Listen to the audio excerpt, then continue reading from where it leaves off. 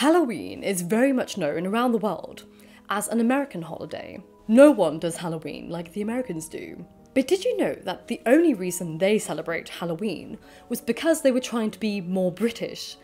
And in fact, they adopted the holiday as an attempt for the growing middle class to emulate the fashionable interest in Halloween set by Queen Victoria.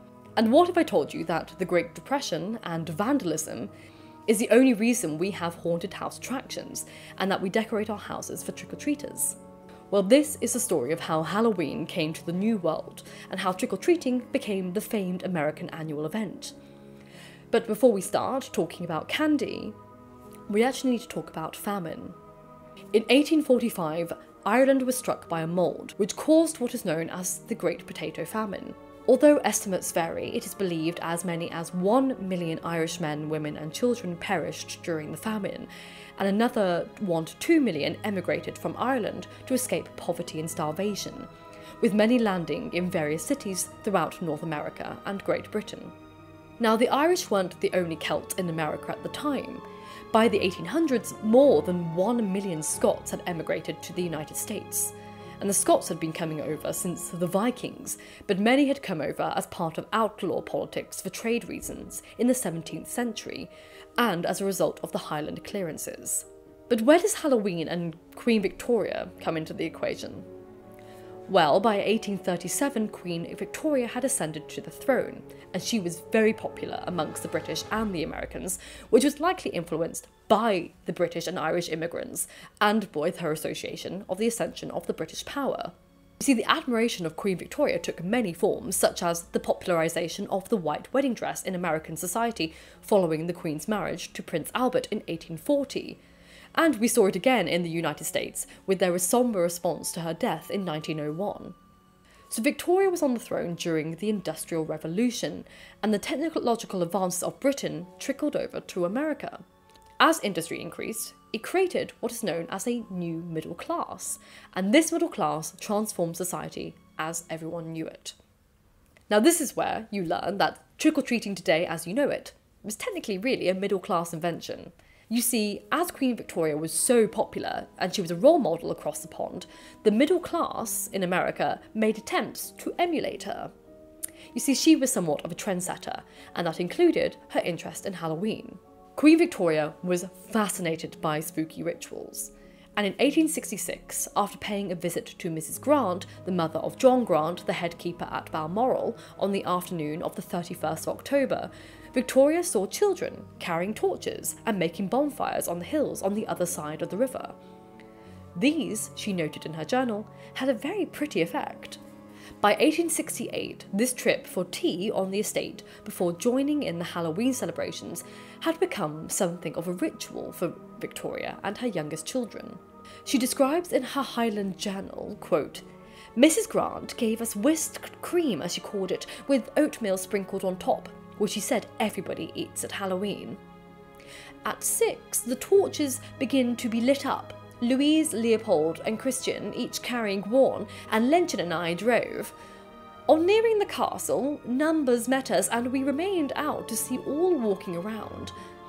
Then some reels were danced around a blazing fire, made from piles of torches. It had a wild effect, but unfortunately the wind was terribly high." In subsequent years, on the 31st of October, the Queen would drive out from the castle in an open carriage carrying lighted torches. She was followed by a procession of over 100 torch-bearing royal servants and tenants from the local farms with their families, who were all accompanied by a piper. Her experience of Halloween at Balmoral Castle in 1869 was widely reported upon, and it's no coincidence that Halloween traditions started becoming popular in America a few years afterwards. There's a little short story about it in a popular ladies' magazine that was printed in 1870. In it, it calls Halloween an English holiday celebrated by children. It detailed how children would visit houses, but they first must step over a broom laid in front of the front door to protect the house from witches, and then the children would tell fortunes to the inhabitants by burning nuts, pouring hot lead into water and reading the shapes, and then laying out cards. The children would also play lucky bowls and snapdragon, a game in which a shallow bowl of brandy was heated and raisins were placed in the brandy and set alight. And the game involved snatching the raisins from the burning brandy and extinguishing the flames in their mouths as they ate them. Yes, Victorian children were made of much stronger stuff than all of us combined. Bonfires also made their way over to America, but the popularity died out after one particular incident, which was reported on in 1908, of a bonfire in which several little boys dressed up as ghosts were nearly pushed into the bonfire alive by a little boy who was dressed up as the devil. They were doing a little thing. They were having a whale of a time, but it didn't really pan out. At the beginning of the 1900s, American Halloween celebrations took on more of an Irish twist. They introduced trick-or-treating. Now, from the Middle Ages in Ireland, there was a Christian tradition known as souling, in which children and the poor went from door to door offering songs or prayers for the dead in exchange for money, kindling for fires, or food. The common food they received was a soul cake, a flatbread that consisted of allspice, nutmeg, cinnamon, ginger and other sweet spices, and raisins and currants.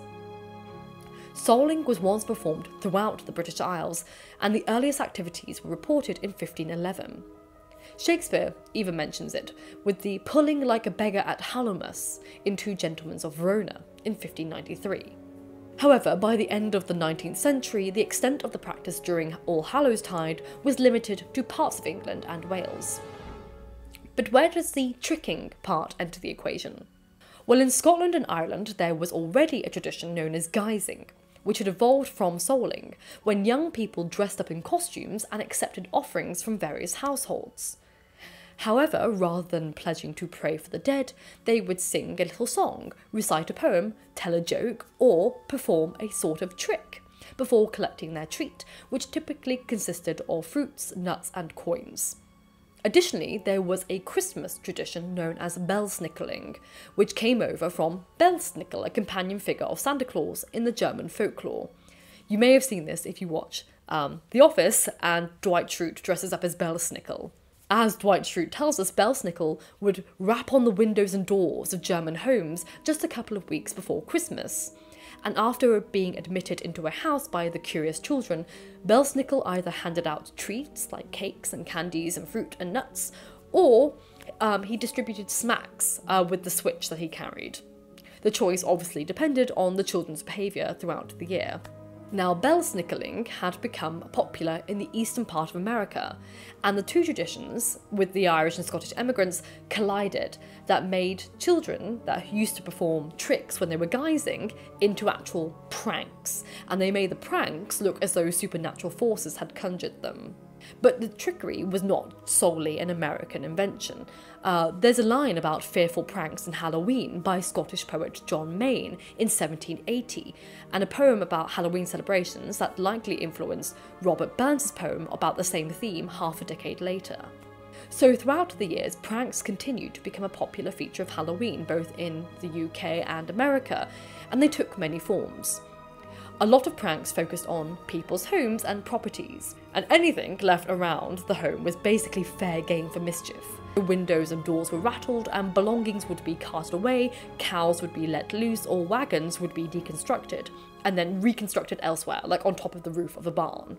So Halloween became a night of mischief for cheeky children.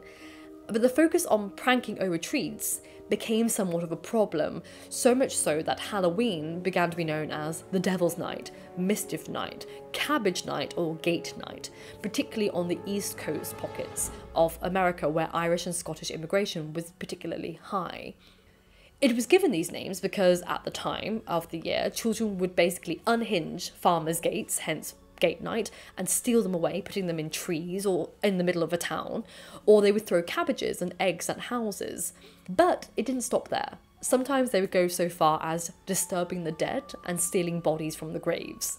Every year the challenges escalated, and pranking became harder and harder to outdo itself. In 1879, about 200 boys in Kentucky stopped a train by laying a fake stuffed body across the railroad tracks. And in 1900, medical students at the University of Michigan stole a headless corpse from the anatomy lab and then propped it up against the building's front doors. One boy's guide in America said, quote, This is the only evening on which a boy can feel free to play pranks outdoors without danger of being pinched. It is his delight to scare passing pedestrians, ring doorbells, or carry off a neighbour's gate. According to the guide, even if a boy had to fetch the gate that he stole out of a tree that he left it in, quote, the punishment is nothing compared with the sports the pranks have furnished him. So Halloween was all reasonably harmless and good fun, until the Great Depression hit. In 1933, parents were outraged when hundreds of teenage boys flipped over cars, sawed off telephone poles, and engaged in other acts of vandalism across the country. The extreme amount of vandalism that occurred on Halloween made it refer to that Halloween of the Great Depression as Black Halloween, very similar to how they referred to the stock market crash 4 years earlier as Black Tuesday. While some cities debated banning Halloween and trick-or-treating altogether, others encouraged people to deter boys from approaching their homes by making them spooky and unappealing. A 1937 pamphlet advised homeowners to make a trail of terror to their houses during the nights of Halloween. It advised people to, quote, hang old fur, strips of raw liver on the walls where one feels his way up the dark steps. Weird moans and howls should come from the dark corners, damp sponges and wet hair nets should hang from the ceiling and touch his face. Doorways should be blockaded so that guests must crawl through a long dark tunnel. Yet, as you can imagine for young teenage boys, the deterrent for the pranksters only added to the excitement and the challenge of the holiday, which is why people still dress up their houses for Halloween, and why children continue to come to your door every year, asking for treats. Thankfully, they are nicer with their tricks these days. I hope you enjoyed today's video. If you liked it, please consider liking and subscribing to my channel for more fun little history videos, and I will see you soon for another video. Have a happy Halloween, and remember, books save lives. So keep reading.